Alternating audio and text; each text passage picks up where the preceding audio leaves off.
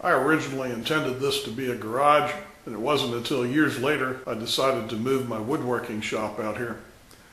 And this overhead fan, the blades pass underneath this fluorescent light, and it gives a flickering or strobing type motion that I pick up in a lot of the videos, and even when I'm working on stuff, it's very distracting.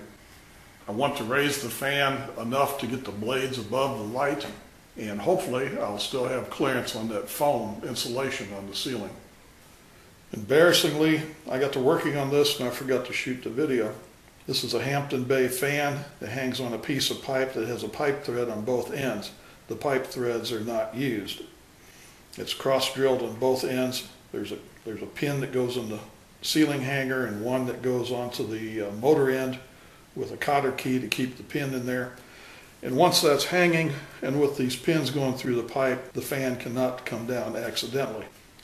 This was 24 inches long. I wanted to cut it to 4 inches long. Cross-drilled it for the pin, and when you're done, make sure that there's no burrs or anything on the inside from the cutting or the drilling that could damage the wires. I did not use this trim piece on top of the motor because I really didn't have room to have this in place and still be able to hang the fan. And there's another trim ring that was up there on the ceiling, which once it was in place, snapped in place, and I had a hell of a time getting that down. I don't need it anyway. This is a workshop. After rehanging the fan, I have a couple of inches clearance above the fluorescent light and 1.5 inches on the lowest part of the foam on the ceiling. These blades have deteriorated over the years. It looks now like I need to make a new set of blades.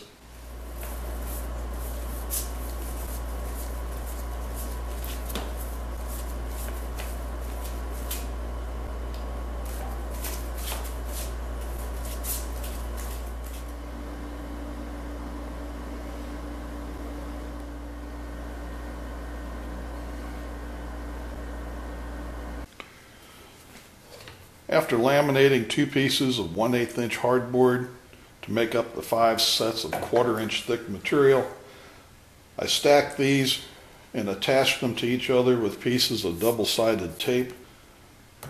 Using an original blade, I marked the outline. I took these bits and chucked them up in a cordless drill and spun them backwards to mark the center points. This is the most critical end. I'll drill that out with a good brad point bit, and then come back and drill these out. After all the holes are drilled, I will cut these to size and cut these flat parts out on the scroll saw. Round over the edges, and that'll be the project.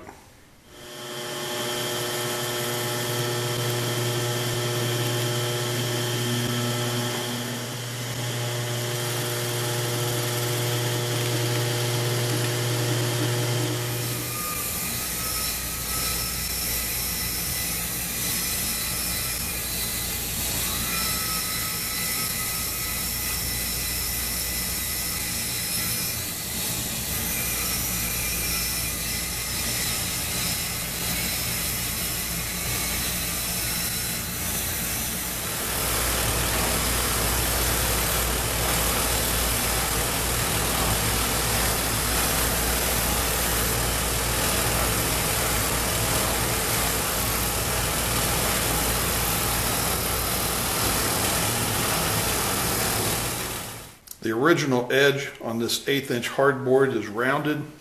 And when I cut these out, I picked up that rounded edge right here on the widest part of this blade. So I put some 5-minute epoxy in here to fill in those little gaps. Once that's good and hard, I'll sand it flush. It'll be just like this material. Then when I go to the router table, the bearing on the roundover bit won't be following that distorted edge.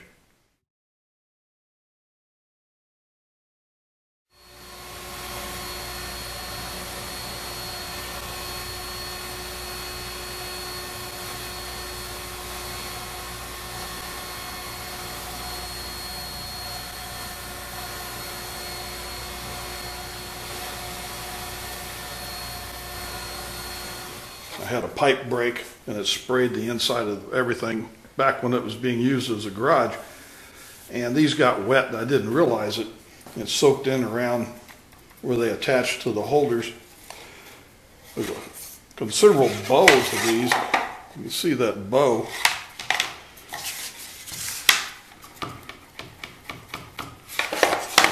and the edges have split. This is very cheap material. This is nothing better than cardboard. You go out and buy a set of these if you can find them, and I couldn't find any for my discontinued model of ceiling fan. They're going to cost you half as much as a new fan.